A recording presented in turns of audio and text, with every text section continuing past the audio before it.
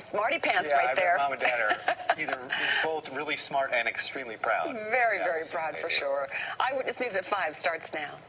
Live from ABC-7, this is Eyewitness News. Friends mount a desperate search for a Utah college student from Southern California who went missing last week after returning from a trip to L.A.